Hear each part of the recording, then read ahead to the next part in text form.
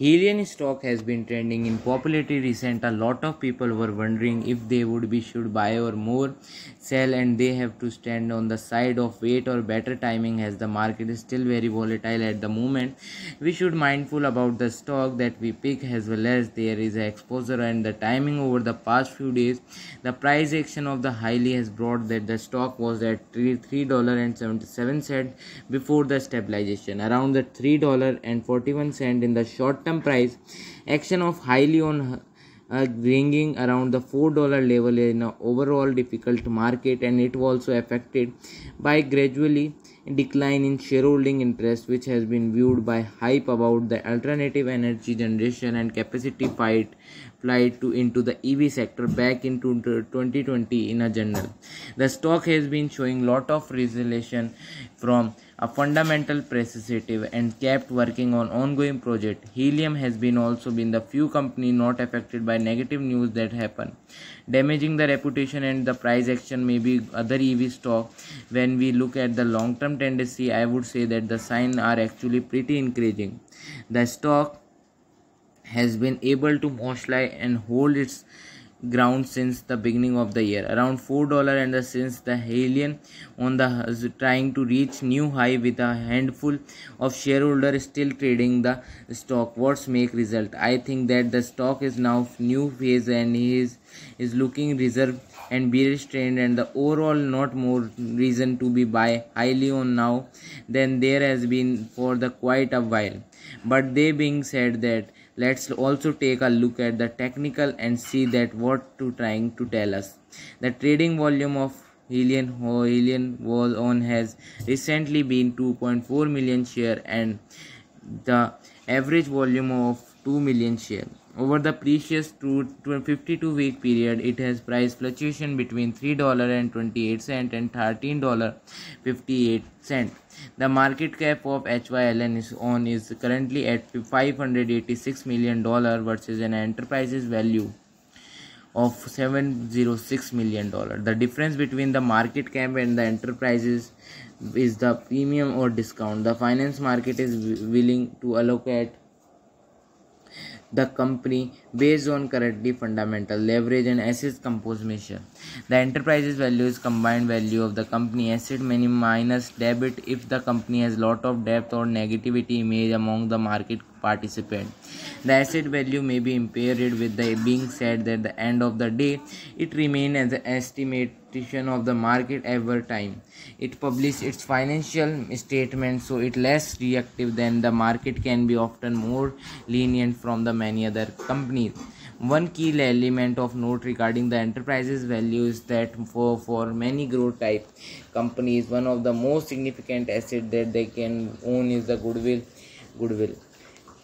is an expectation of the market that the company is able to generate more profit or grow faster because it is have a better management and strong brand recognition and the bigger online following. It is what makes it unique in particular compared to all alternative competitor.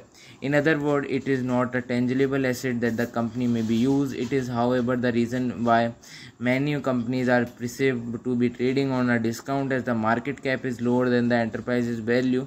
Especially in the difficult and volatile situation, if the company goes the liquidation, the good word would be gone, would be left and would potential far less asset to distribution to the shareholder and debt holder than whatever we can see currently on the balance sheet. When we compare the current price and the historical price fluctuation, the stock is 2.5% higher than the 1 month low, 2.5% higher than the 12-week low, and 2.5% higher than 52-week low on the opposition market, which often give us hint about the market sentiment on where the stock prices is likely to going to the next. The implied volatile is 83% compared to the historical volatile of 70% of the put call volume ratio and the currently at 0.7. It's normally for any stock that trend have a higher put option volume than what they deserve, as many institution investors hedge their long position by buying put option, and most recent volume of the option traded is the 1.3 thousand contrast of a day versus the 30-day average volume of 1.4 thousand. In the terms of open interest, the most recent volume of the open interest has been 57,000 contract versus the 30-day average of 42,000 contract. In terms of the shareholder structure, institutional shareholder has owned 29% of outstanding shares and the biggest shareholding in Vanguard, BlackRock, and the State Street. It relevant to understand the shareholder composition of a company, because these help us to determine if you would be holding the stock long term or the to be trading in short term. If your stock is mainly held by retailer trader, this may be sign of just that the stock look that depth to justify long term trust from shareholder. Typically the consumer is that should be at least 25 to 30% of institutional participant. For the stock, we perceived an investment as not just a trade. This is obviously subject to be lot of expectations, since there are many great companies mostly held by retailer investor as well as, but so far that the trends of expectation are not to be ruled.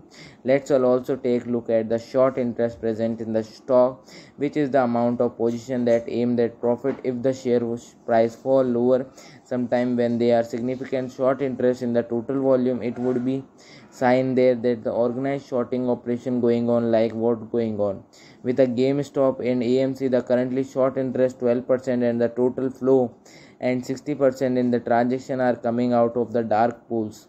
Usually if it a short interest is about to 15% of the total volume and the significant chunks of the short volume coming out of the dark pool. This is a suggestion that there is our institutional position taken to short to break. They would to be potential for a short snitch. My recommendation to consider buying a position now, no matter how the small it is, and hold it for the next 12 to 18 months.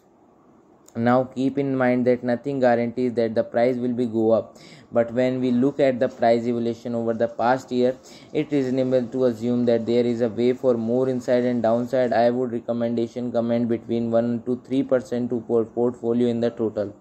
And for now, I would also recommend this, but allocation in the batches for 20% at a time, so that can you purchase more in the recruitment. Now the given is a current market environment, I believe that the equity is in a vast phase of correction, especially when it is come tech and growth type equity.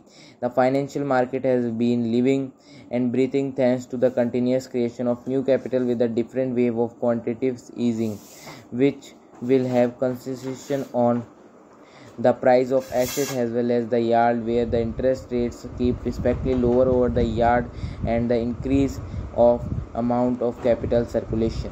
So I ended the video. If you like the video, please subscribe the channel. Thanks for watching it.